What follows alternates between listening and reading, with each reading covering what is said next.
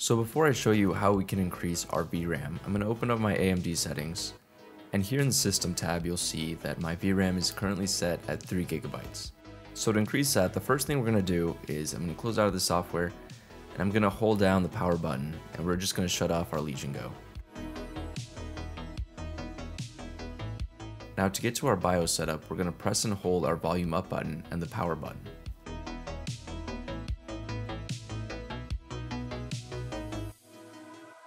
Once you do that, you'll see this menu pop up, and we're going to click the second option that says BIOS Setup. Once we're at this screen, we're going to hit the More Settings button down on the right. Once we've done that, we'll see this page, and we'll go over to Configuration. Now if I scroll down, we'll see that UMA frame buffer size is right here, and it's at 3 GB currently. So what I'm going to do is I'm going to click down this drop down menu, and I'm going to go to 4G. Now to save this, we're going to go to Exit, and we're going to go to Exit and Save Changes here at the top.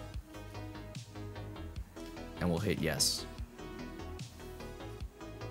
The Legion Go will restart on its own, and now if I open up the AMD settings, we'll see that I have 4 GB of VRAM, and that's all you have to do. Thanks for watching.